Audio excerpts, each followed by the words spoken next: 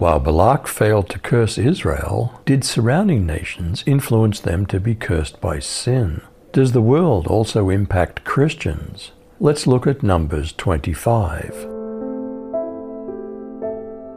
Did marrying outside the faith bring apostasy into Israel?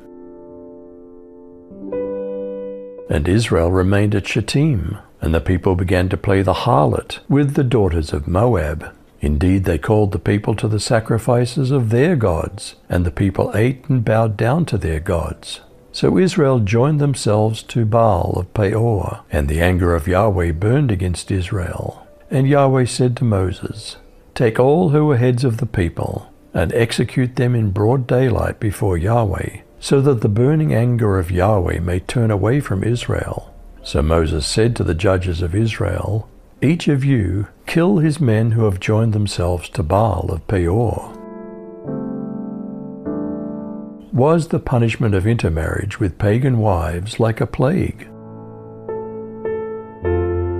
Then behold, one of the sons of Israel came and brought to his relatives a Midianite woman in the sight of Moses, and in the sight of the whole congregation of the sons of Israel, while they were weeping at the entrance of the tent of meeting.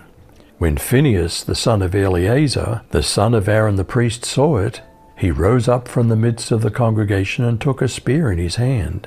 And he went after the man of Israel into the inner room of the tent, and pierced both of them, the man of Israel and the woman, through the abdomen. So the plague on the sons of Israel was brought to a halt. But those who died from the plague were 24,000 in number. Was Phinehas zealous in faithfulness, and did God reward him for it? The Lord said to Moses, "Phinehas, son of Eleazar, the son of Aaron the priest, has turned my anger away from the Israelites, since he was as zealous for my honor among them as I am. I didn't put an end to them in my zeal. Therefore tell him I'm making my covenant of peace with him. He and his descendants will have a covenant of a lasting priesthood, because he was zealous for the honor of his God, and made atonement for the Israelites." What were the names of the couple who were killed?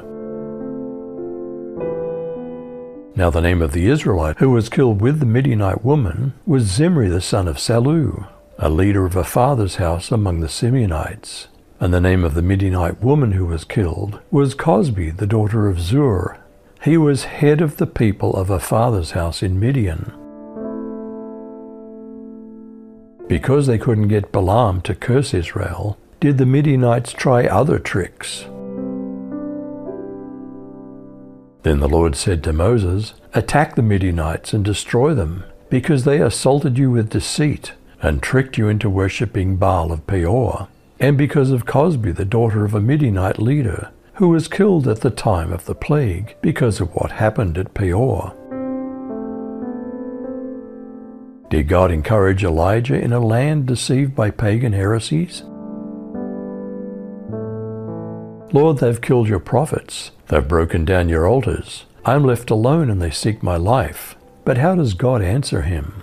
"I've reserved for myself 7,000 men who've not bowed the knee to Baal.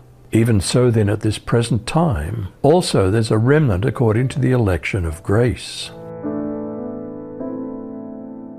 Do these things only come from outside, or also from inside the human heart?